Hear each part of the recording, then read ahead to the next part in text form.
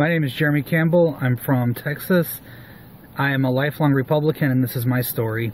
I did not support or vote for Donald Trump in 2016 because I thought he was a direct assault on actual Republican values, and he's proven it time and time again, ranging from his tariffs that have crippled our American farmers to the point that they've had to be bailed out multiple times, to his attack on our military anytime that anybody speaks out against him, and now most recently his attack on our First Amendment rights.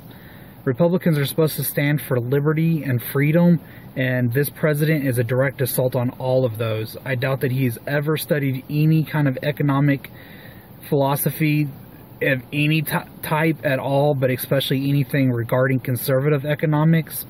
I'm completely convinced he doesn't know anything about the Constitution. He has blatantly attacked our First Amendment right over and over and over again. He has profited off of the presidency. He has made the State Department a joke, and we've become the laughingstock of the world as opposed to being the free leaders of the world. So I will be voting for Joe Biden in 2020. This will be my first time voting for a Democrat. And not only am I voting for Joe Biden, but I have also donated to his campaign, and I will be volunteering for his campaign.